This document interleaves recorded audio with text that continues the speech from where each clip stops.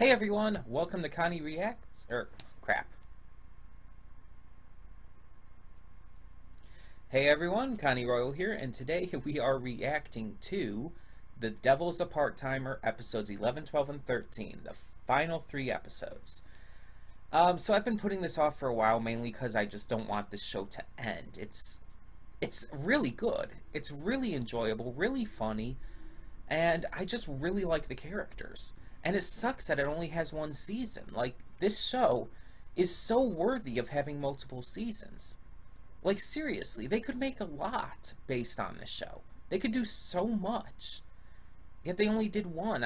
I wonder if that's because maybe it wasn't popular with the Japanese audience?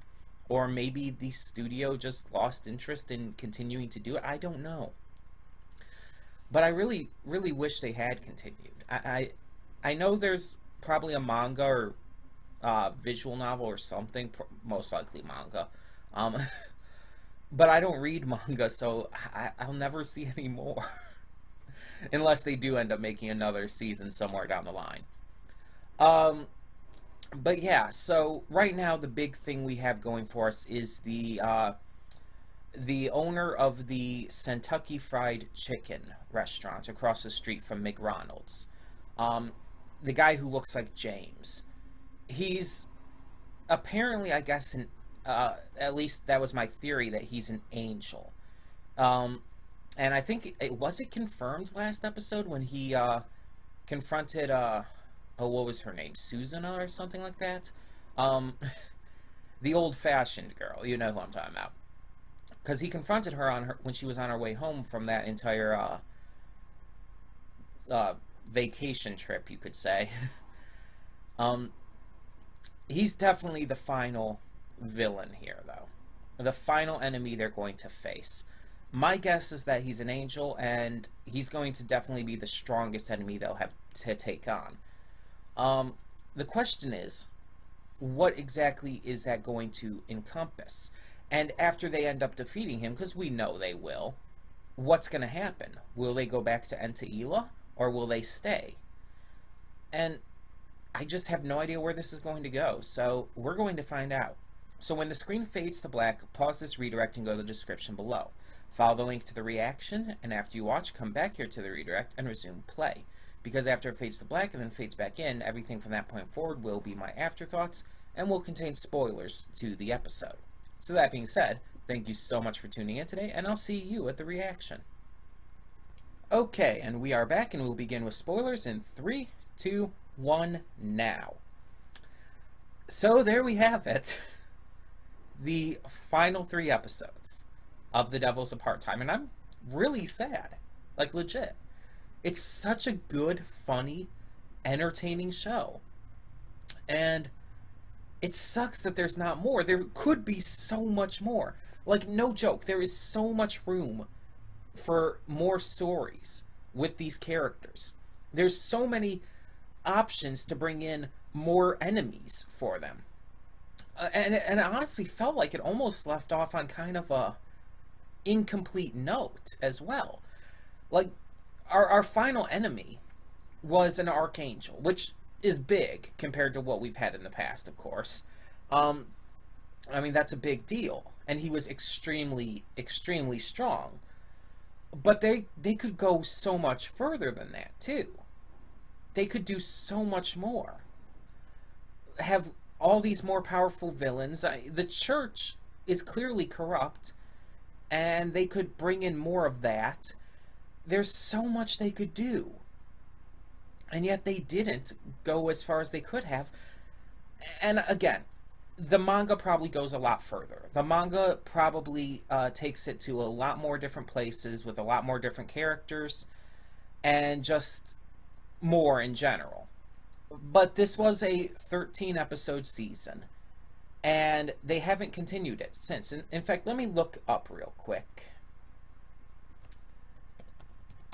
I think this came out in 2013, but I'm not quite sure. It was by Studio White Fox, which is the same studio that that's brought us ReZero and Steins Gate, funny enough. Yes, it aired between April and June 2013. And it was based off of light novels. Okay.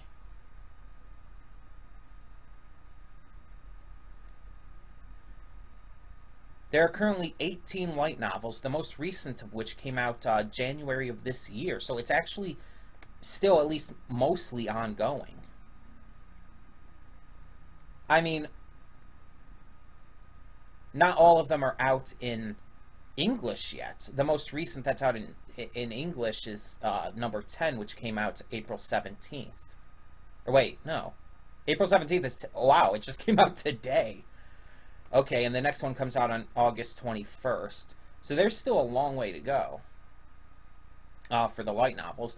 There is a manga adaptation as well, though, which apparently currently has 10 volumes out in English, but 12 in Japanese.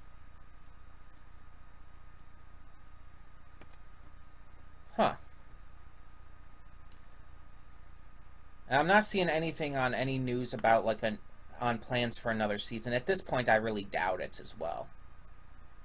It's been so long. It's not impossible. There have been shows that have had long breaks in between, but I don't know. It's unlikely.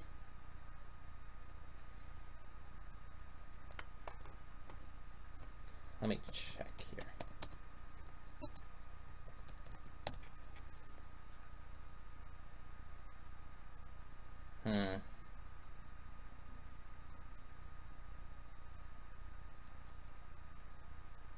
Oh, hold on. Apparently, there's this Crunchyroll article where the author of Devil's a Part-Timer has commented on a season 2 regarding it. Let me see what this says.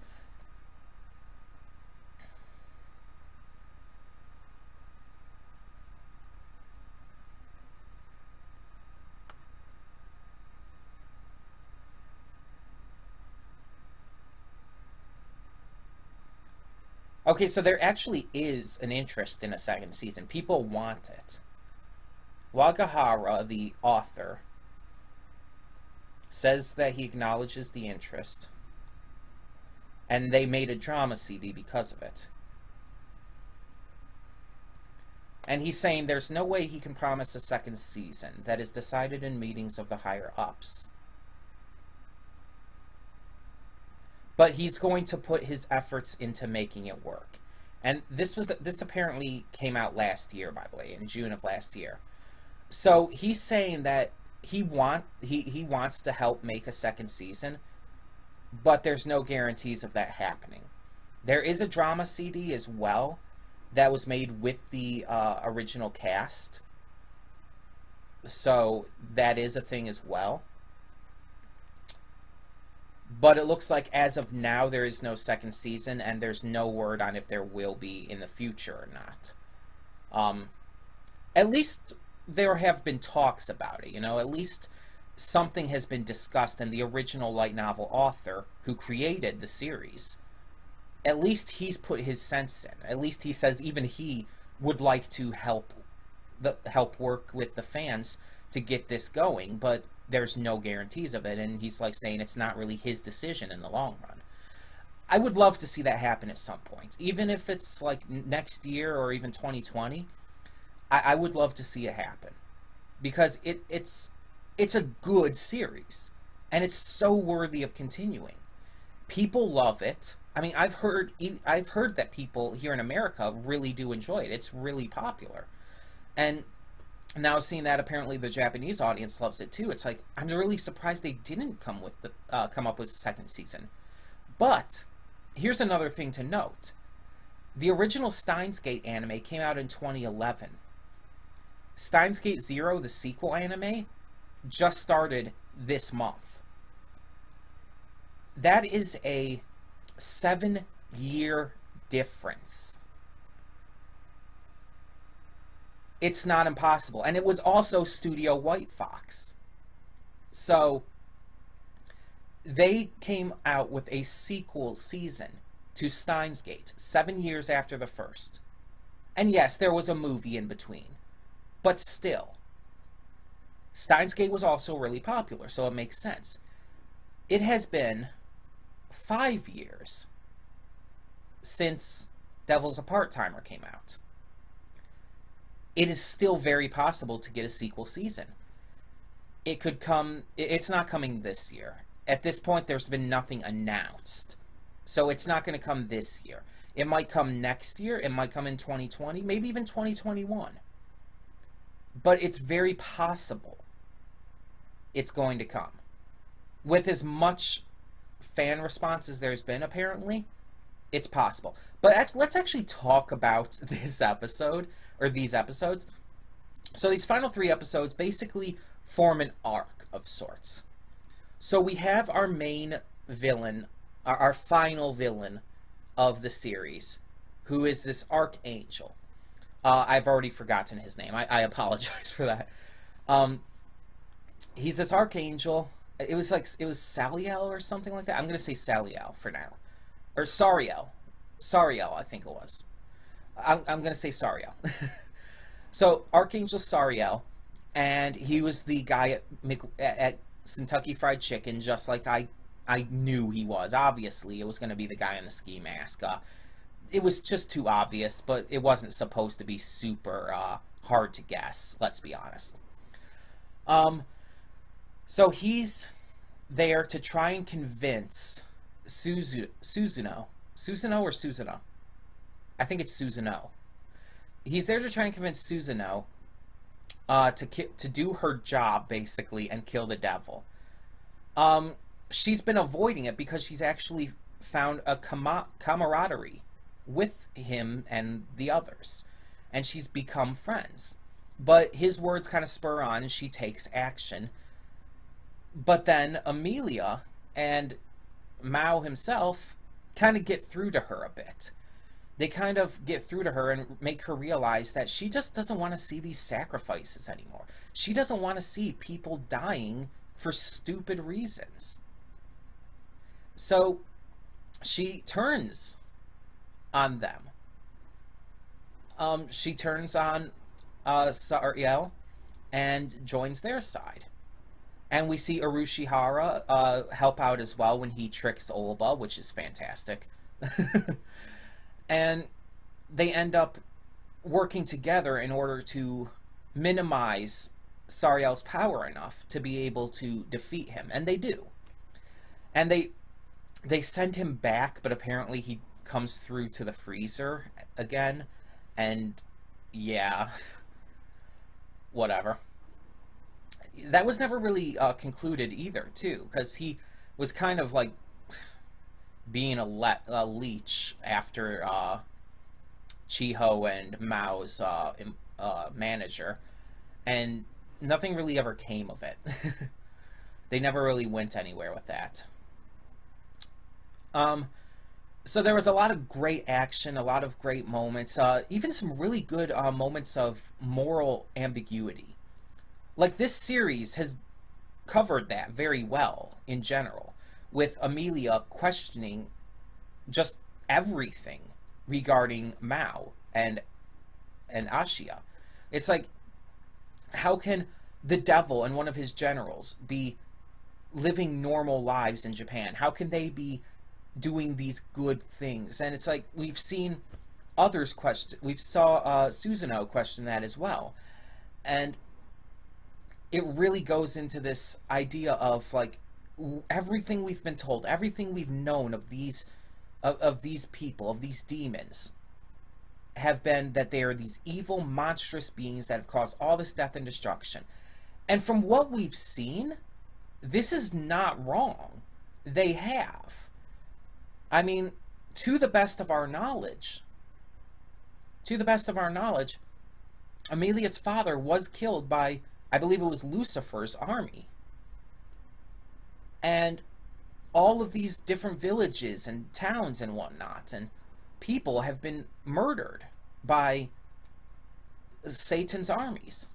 So it's not an unfounded belief, but those beliefs also affected how she viewed him now. She refused to believe that he could change because of all these evil actions he had committed. She refused to believe that someone as evil and terrible as him could actually learn to care for people. And sure, it was kind of done in a roundabout way to where he kind of felt this obligation because he was trying to... Initially, his goal for living there and getting this job and everything was to return to Entaila. But then he ended up eventually starting to care for these people to such a degree that he used his magic to fix the world and to help others instead of going back to Entaila. He could have gone back at multiple times during this series. There are multiple episodes where he had the magical ability to be able to go back. I fully believe that he chose to keep himself there in order to help others. And I love that because it shows character growth and development. And here's the thing. I know there's a lot of Christians out there who will try to like put down this show because, oh, it's trying to make you feel sympathetic for the devil and stuff, and it's like it's going to turn you away from Christianity. And it's like, I'm saying this because obviously these kind of beliefs are a factor with this series. I am a Christian. I've talked about this before, and I'll probably mention it again. I am Christian.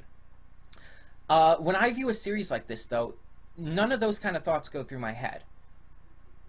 My belief in the devil, like the real devil, is that he's evil and that I'm never going to trust his words, his temptations, or anything regarding him.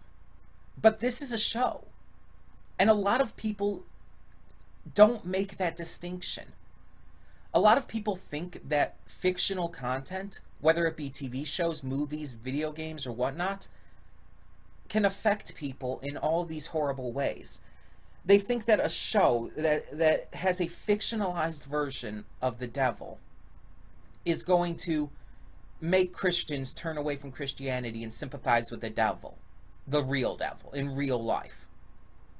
That's not how it works. You have to know how to separate fantasy from reality, fiction from nonfiction.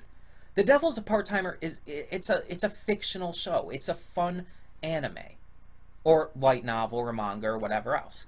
It's completely fictional, and it doesn't affect my feelings on anything at all in real life. I enjoy it, yes. And so, sure, some of the messages in it I can learn from, about how to treat others and just things like that. But it's not going to make me sympathize for the devil. It's not going to make me think that all bad people deserve to be given the chance to redeem themselves, because there are a lot of people who need to be subjected to justice for their actions. That is truth. It's not going to make me think that kind of stuff. It's the same thing as with violent video games. Violent video games don't cause violence. People who go out and cause violence and who just happen to play violent video games, that's a problem with them, not the games. They're not learning this from the games. This is already in them. Whether it's ingrained to them through through people like telling them this kind of stuff is okay, or not teaching them the opposite, or just whatever else. This is not the game's fault. I've played so many violent video games, you have no idea. I grew up as a kid playing Mortal Kombat. I grew up playing Mortal Kombat. I grew up watching violent movies. I'm not violent. I mean, yes, I have had moments of violence in my life, but in general, and for the most part, I'm not. I think the most violent thing I did was I got into a fight in middle school once. That's it. And it was once. The only other violent stuff I've done is probably fights with my brother, but we don't even do that anymore, especially not to the level we ever did before. But yeah, the point is, the most violent thing I've ever done is I kicked someone. And the reason I was doing it was to defend someone else, a friend of mine, but still. The point is, it wasn't because of violent video games that I did that. It was because of an anger towards a person's actions, which was towards a friend of mine. It had nothing to do with violent video games. It had nothing to do with the fact that I've played Mortal Kombat or other fighting games. It was because I really I don't like people picking on and hurting others. And so I acted against it. And nowadays I would never do that, mind you. But still. Video games, anime, live action shows, movies, whatever else, comic books, they don't incite violence. They're not going to teach someone to do these bad things. That's a problem for other reasons. If a person is doing these bad things, it's not because of the games, it's because they're not being raised properly. So, yeah, I'm just trying to say, someone watching Devils a Part-Timer is not going to necessarily sympathize with the devil in real life. Someone watching Devils a Part-Timer is not going to turn away from Christianity. If someone who happens to have watched Devils a Part-Timer or read the light novels or manga, and if they do either of those things, it's not because of Devils a Part-Timer. It's because of other reasons. People have left Christianity for a lot of reasons, and almost no examples have been for that. Most of the time it's because they just don't believe anymore, and different factors in their life have led them to that. And it's not because of shows or movies or whatnot. It's mostly because of the way a lot of fake Christians out there who call themselves Christians and who the world mostly sees as an example of Christianity. It's how they treat others and all of that. Yeah, let's just say this. When the Christian right will celebrate someone like Donald Trump, that's why people have a negative view on Christianity. Let's leave it at that. Either way, I'm not trying to start a political debate, but I have my opinions and I'm willing to share them.